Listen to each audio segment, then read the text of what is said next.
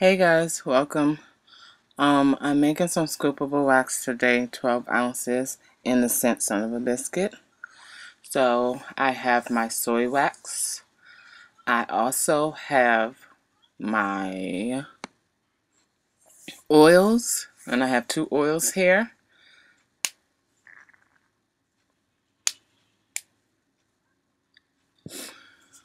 What I plan to do is I want to make the base white, and so I'm going to be putting pink sugar crystals in the base.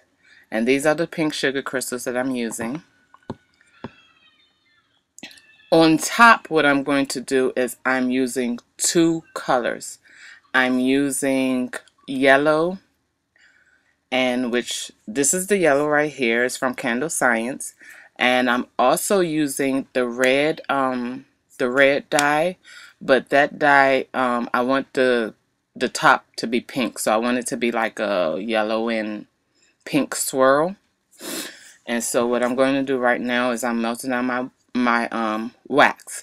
So while I'm doing that, also what you will also need are a pair of gloves, and you will also need a scale so that you could weigh out your fragrance oils and whatever you need. Today I'm not giving you a recipe, sorry guys. I'll probably do that another time, but let's just get started into this video.